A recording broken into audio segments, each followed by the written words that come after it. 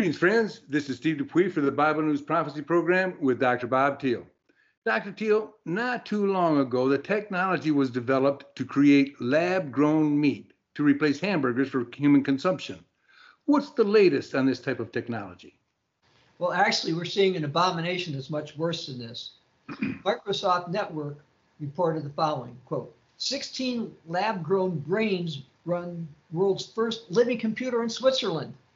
Swiss technology firm Final Spark has successfully launched Neuroplatform, the world's first bioprocessing platform where human brain organoids, which are, quote, lab-grown miniaturized versions of organs, perform computational tasks instead of silicon chips.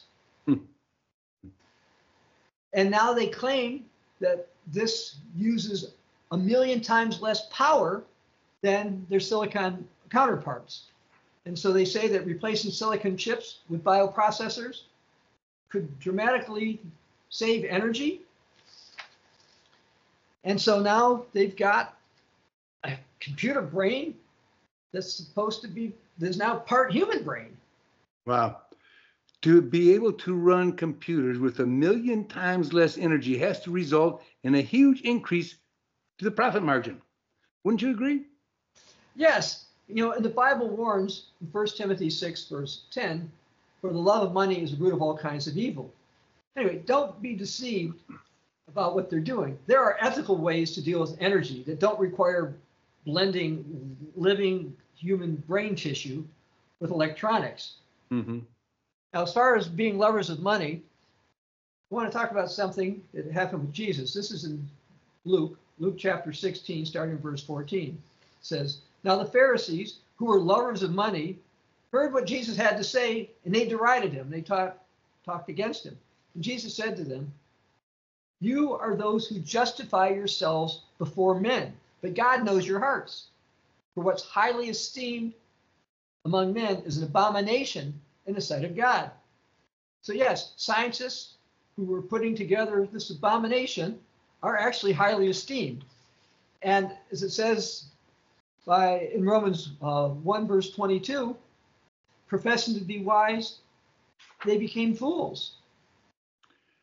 Are these verses telling us then that without God, we are simply fools? Pretty much. Now, the Apostle Paul warned about those who didn't want to retain God in their knowledge, and that they'd become inventors of evil things. And you can read that in the book of Romans chapter 1, starting verse 28. And even as they did not want to retain God in their knowledge, God gave them over to a debased mind to do those things which are not fitting. Verse 29, being filled with all unrighteousness, evil-mindedness. Verse 30, proud boasters, inventors of evil things. And that's what's going on with this. Now, Frontiers in Artificial Intelligence reported about this breakthrough. And they said that the Neuroplatform enables researchers to run experiments on organoids for up to 100 days. They're using this 24/7 with electrical stimulations. And that over the past 3 years, the Neuroplatform was utilized with over 1,000 brain organoids, enabling a collection of more than 18 terabytes of data. And it says, furthermore, the infrastructure supports entirely remote use. Currently in 2024, the system is freely available for research purposes, and wow, numerous research groups have begun using it for their experiments. That's incredible. It's almost as if nothing will be withheld from them is coming true. How should Christians view the use of this technology? Well, it's an abomination. I'd like to read something from a Protestant writer by the name of Michael Snyder. Quote, headlines, they're using lab-grown human brains that they have enslaved, called organoids, to run computers. Anyway, he mentions it was a company from Switzerland I mentioned before called Final Spark. Says they've constructed a bizarre hybrid biocomputer that combines lab-grown miniature human brains with conventional electronic circuits. It's supposed to save a lot of energy. He said, but the problem is the human brains keep wearing out and dying. So they have to grow new ones to replace them. And they use stem cells in order to make these things.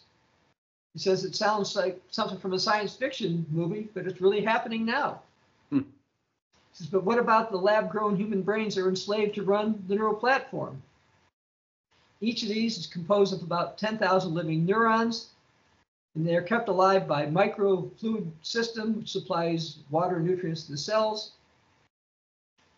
And instead of merely integrating biological concepts into it, they're actually using human brain cells they make. Anyway, he writes, during their short lives, the mini brains are literally trained to perform certain tasks using a reward and punishment system. The enslaved mini brains do what they're supposed to do. They're rewarded with lots of pleasure. But if they don't do what they're supposed to do, they get hit with lots of irregular electrical activity. That's insane. It's as if these scientists are trying to create man in their own image and likeness, with a little help from Satan. Please continue. Well, Michael Snyder also said, in other words, these human brains are tortured until they learn to obey. He says that should make us all sick. What these scientists are doing is so incredibly evil that they think this is a great thing, but the brains keep dying. So basically, the organoids are worked to death. They're hooked up to electrodes, worked until they can work no more.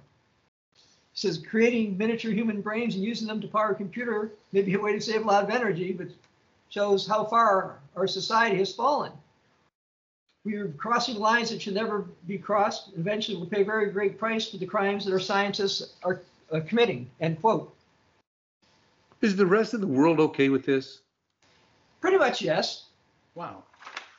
Yeah, the abomination is wrong on so many fronts. I want to read something that God said that he had the prophet Ezekiel record. This is from Ezekiel 9, verse 4. Go through the midst of the city, through the midst of Jerusalem, and put a mark on the foreheads of the men who sigh and cry for all the abominations that are done within it. And this brain electronic merging is not the only abomination we've been seeing involving human tissues. Over a decade ago, I warned about monkey-human experimentation. And they're making these Frankenstein monster type things in the lab. And then we actually did a video called Half Human, Half Pig. What's the difference? Because they're putting human cells with pigs.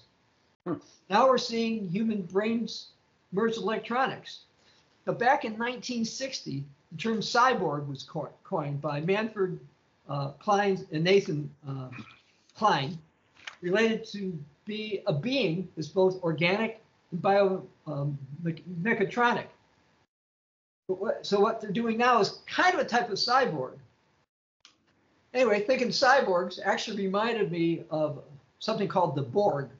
That was in a show called Star Trek: The Next Generation. And the Borgs are basically an alien group. They're a type of cyborg organism. They have a mind called the collective, and it's all hooked in together. So the Borg were human-like things, but with this part of their brain that was different. And their goal, ultimate goal, by the way, was, quote, achieving perfection. The Borgs were cyborgs having the outward appearance of showing both mechanical and biological body parts. Well, it would seem as if the Borg's goal of achieving perfection is the right thing to do. But is this the right way to go about it? No. Jesus said we're supposed to be perfect as his Father in heaven is perfect in the Sermon on the Mount. But instead, we're seeing an enslaved cyborg now being developed to run computers. Now, look, I don't have any problem if they have electronics can help somebody who's paralyzed or make their brain work functional, particularly if they've got brain issues. Okay, that's one thing. But that's not what they're talking about doing here. They're basically, as Michael Snyder put it, they're enslaving cells until they work them to death. Those of us who believe the Bible shouldn't be surprised that humans are going the wrong way with a lot of aspects of genetic research. And I want to read about some things that the Bible warns. Now, you alluded to this, but you didn't quote it directly. This is from Genesis chapter 11, verse 6.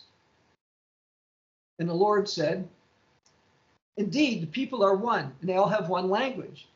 And this is what they begin to do. Now, nothing that they propose to do will be withheld from them. So this happened at the Tower of Babel. This is why we have multiple languages. And this slowed down human progress, which is not always progress. Okay? But increase in knowledge was prophesied. In Daniel chapter 12, verse 4, we read, "But you, Daniel, shut up the words and seal the book until the time of the end. Many will run to and fro, and knowledge will be increased." Look, with jet airplanes, people can go to and fro, including myself. I do that a lot.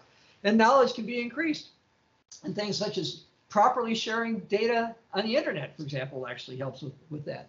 So that's a prophecy that knowledge would be increased. On the other hand, in 2 Timothy chapter 3, starting in verse 1, I want to read something from the Apostle Paul, a warning, a prophecy. He writes, "But know this, in the last days, perilous times will come. Men will be lovers of themselves, lovers of money, boasters, proud, blasphemers, disobedient to parents, unthankful, unholy, certainly taking other cells, human cells, in doing this. They're not doing it to help those cells. They love their money or prestige, to boast, to be proud about their so-called scientific accomplishments. But a lot of people think what they're doing is so good and they're so wise. Yet in verse 5 of 2 Timothy 3, Paul warns that they're having a form of godliness, but they deny its power. They don't think it comes from God. They think they're just so smart and all this. The Bible then says to imitate them? No. It says, and from such people, turn away. Dr. Thiel, are you suggesting that we are now in the last days? Yes.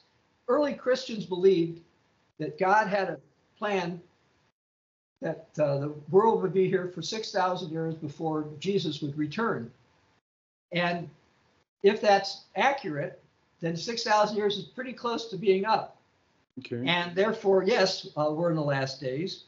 And we're seeing things that are consistent with last days prophecies. You know, how much love do scientists have for this interspliced human animal stuff that they're making, or human electronic brain stuff that they're sometimes creating? Right. These are brutal experiments. They destroy most of them. And we find out that this is how they've been. Now, I'm going to quote Romans 1 again, but this time I want to use the Old King James. Romans 1, verse 28. Even as they did not like to retain God in their knowledge, God gave them over to a reprobate mind to do those things which are not convenient. Verse 31. Without understanding, covenant breakers, without natural affection. And getting back to 2 Timothy 3, also from the Old King James, this know also that in the last days men shall be, quote, without natural affection. Those who wish to use human brain cells to do this type of work lack natural affection. This is going in the wrong direction. We need to turn away from such things. But the Bible, in the Old Testament, in Proverbs 14, verse 12, warns, for there's a way that seems right to a man, but its end is the way of death. Blending human and monkey DNA as well as human brains with electronics this way is simply not right. But we're seeing these abominable things in these last days, and they should be denounced. Thank you, Dr. Thiel. For more interviews with Dr. Thiel, in addition to written as well as audio articles, visit our website at BibleNewsProphecy.net. This is Steve Dupuie for the Bible News Prophecy Program.